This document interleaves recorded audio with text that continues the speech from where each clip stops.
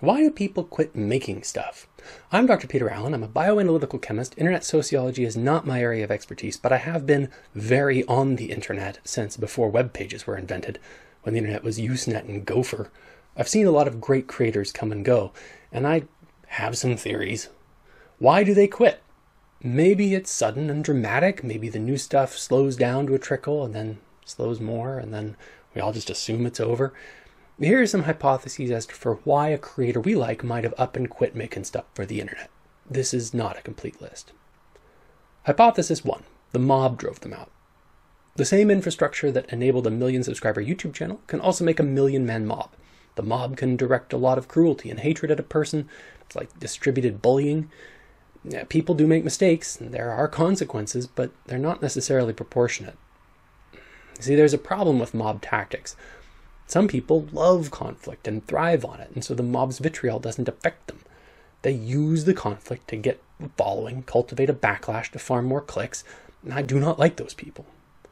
Others feel the mob's hatred and are traumatized by it. It hurts them because they want to reconcile with the people who hate them, because they want to be decent people, and the mob drives those people to quit creating. So mobbing is like a poison that kills the crops and fertilizes the weeds. Almost as bad as for the victim, it poisons the perpetrators. Participating in that mob, it feels good, but it undermines any chance at building the community. Mass hate can make a person quit, even if there's a lot of love and support still there for them. Hypothesis 2. The dopamine cycle crashed and burned. So there's a dopamine rush you get from scrolling and scrolling and scrolling and then finding something relevant or funny or entertaining or that feels like the capital T truth. You get the same dopamine rush when you tear open the present on your 8th birthday and receive the toy that you coveted. And that happens once in a while on the internet. For me, the latest one was a comic by Last Place Comics. I'll put a link in the description, but it might be very specific to my sense of humor. I was scrolling Reddit, I saw this comic and literally laughed out loud. I used that word and phrase correctly. I stopped scrolling, put my phone down, and belly laughed. I figuratively scour the internet for that experience every day, and most days I do not find it.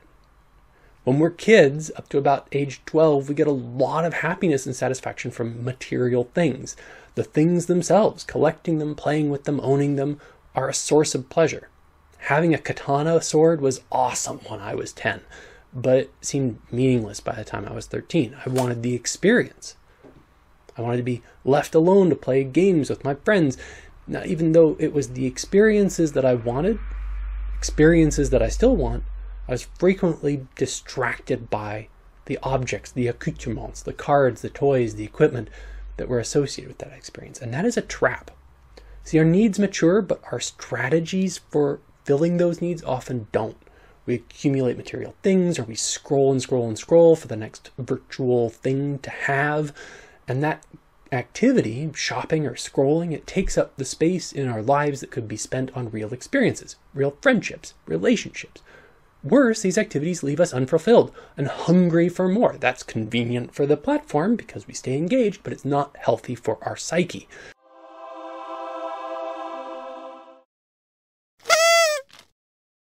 I'm bored. Producing content is the mirror image of that whole problem. It's addictive to watch the metrics go up. It's a lot similar to the addictive doom scroll. And let's face it, content dealers, as it were, are also big-time content junkies. If a person doesn't get their dopamine hit frequently enough, well, what happens? Now, according to Psychology Today, when the brain releases dopamine in rewarding bursts, you experience a deep intrinsic satisfaction along with increased motivation and curiosity, perseverance, and memory. To get the dopamine pleasure response from challenges achieved, you need to plan for your brain to experience frequent recognition of incremental progress. After a while, making content may not yield those frequent dopamine bursts. Producers and consumers alike can build up a need for those bursts, but be unable to fulfill them with the activities that worked semi-reliably before. Like the kid who always needs a bigger toy to open, eventually the presents run out. Content creators may quit because the act of producing content doesn't produce that dopamine rush anymore. Call it creative burnout, call it hedonic adaptation. In the end, the rewards are no longer frequent or proportionate to the work, and the creator quits. Hypothesis 3. Content creation stops providing value. The late, great David Graeber said that the internet was really not much more than an efficient post office, mail order catalog, and public library. Now, the internet really isn't good for much more than that. It can do much more than that, but not much of it is good. The exception is community building, and we'll come back to that. At one point, people were excited about the lack of gatekeepers on content creation. But the job of gatekeeper existed for a reason. It existed to preserve the scarce resources. There's only so much paper and ink, so many good creators, and we don't want to waste productive resources on things for people who can't afford it. But the internet removed that scarcity. It replaced it with a different scarcity. Eyeballs, brain bandwidth, attention. The rise of the comment section, engagement optimization metrics, and advertiser surveillance capitalism has profoundly changed the media game. Attention is now more scarce than the things that might occupy it. A market has organized itself around amassing that resource and selling it. Accumulate eyeballs, get a following, leverage that capital to get a business running. Well, that's not new. That's what content creators are trying to do. What's new is the intentional breeding of human misery in order to keep people attached to the feed, to farm attention. That's the scarce bit, and that's what platforms do. That's the organizing principle around hate mobs. It's the selection pressure driving the evolution of fake news. It exploits the unhealthy relationship between the content producers and the productified audience. See, I finally understood that Web 2.0 was different when I really understood the difference between following a bunch of blogs on one hand and looking at my Facebook homepage on the other. You see, I still organize my favorite blogs and webcomics into a chronological inbox using RSS and a site called Feedly. Now, I thought, mistakenly, for way too long, that was essentially what Facebook and Twitter were doing. They were blogging platforms with social features organized into an inbox containing the posts from the people in my social circle. But that's not what Web 2.0 is. The real Web 2.0 is the feed. The feed is not chronological. It looks kind of similar on the surface, but the average user may not even know that Facebook and Twitter are very, very different, but they are prioritized, curated. They are designed around the same principles as a slot machine, because we're not the customer, we're the product. The gatekeeper is back.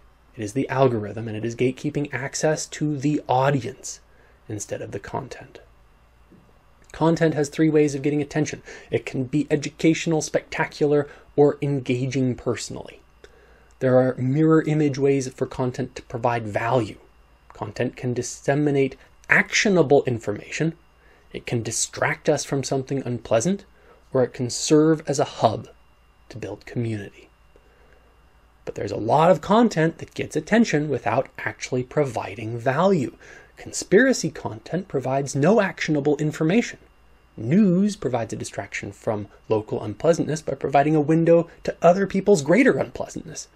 Personality-driven content feels like having a friend, but it does not provide any real community. The algorithm, the gatekeeper, is biased against real value because real value is satisfying, and satisfied people tend to stop viewing. When creators get a sense of this, when they realize they are creating something that's more like an addiction than like nourishment, they either care or they don't. And if they care about providing real value to their viewers because they are decent people, then they'll find some way to provide real value, or they'll quit. I hate it when people explain stuff but don't point out an opportunity for action. If I could make a rule for everyone writing a think piece or an opinion article, it would be this: include a call to action. I don't mean like, share, and subscribe. I mean, if your information is not actionable, then it's not really worth providing. The value of educational content is actionable information. I'm going to do better about this in my videos. In that spirit, here are some things you can do, things that I'm trying to do, that might actually help this situation. First off, we can support things with subscriptions whenever possible. Patreon is a good step in that direction. YouTube Premium is better than YouTube ads, but the beautiful thing about the subscriber-supported model instead of an advertiser-supported model is that the incentives are different, and so communities can be different. If you like a creator, consider supporting them directly. If you can't support or give money to the creators you like, well, then give them a like or a share, or, promote their content on Reddit. Help them find the people who can afford to support them. We work with the platforms we have, not the platforms we want. Consider getting involved with a community that supports some content producer. The big value that a creator can provide to his audience is to act as a hub for a supportive community. Possible action 2, avoid advertisements. Now, I subscribe to YouTube Premium. I don't know if the feed's different for premium subscribers, but there is a different incentive structure. YouTube Premium wants you to enjoy and be satisfied and then log off. They want you to stop using their resources. Download stuff, listen, watch later, save the bandwidth associated with repeatedly streaming. But ad-supported YouTube wants you to be engaged as much as possible, streaming as much as possible. They want to serve you as many ads as possible. If you can't afford YouTube Premium, well, get an ad blocker. Advertising is incentivizing the platform in ways that is bad for audiences and creators. Possible action 3, sort your feeds chronologically. It's a minor thing when it comes to helping creators, but a chronological inbox makes it more likely that you will see the things you actually subscribe to, instead of the things that the algorithm is pushing. Pay attention to what you pay attention to. This is really meta, but attention is a finite resource, so give it to the things that actually fulfill you. Point your browser to youtube.com/subscriptions, not the homepage. If you want to be on Twitter, and I recommend you don't, but if you do, use workarounds. You can use realtwitter.com at time of recording and sort by latest, and at least you get a chronological feed that way. I don't believe that Facebook can be saved. Fourth, and most importantly, touch grass. Get off the internet. What about you, Dr. Allen? Is you PhD in hypocrisy? Why don't you get off the internet and do something outside? Fair enough. Here's a video of a beaver that I saw on my walk the other day. Did I compromise my offline moment by taking a video for you guys? Was I thinking of making content instead of reveling in the experience of seeing a wild beaver for the first time? Yeah, maybe. Anyhow, thanks for watching. I will be back in 2 weeks. I am moving to a bi-weekly schedule. Isn't it frustrating that bi-weekly means both twice per week and every 2 weeks? English is literally insane. See y'all later.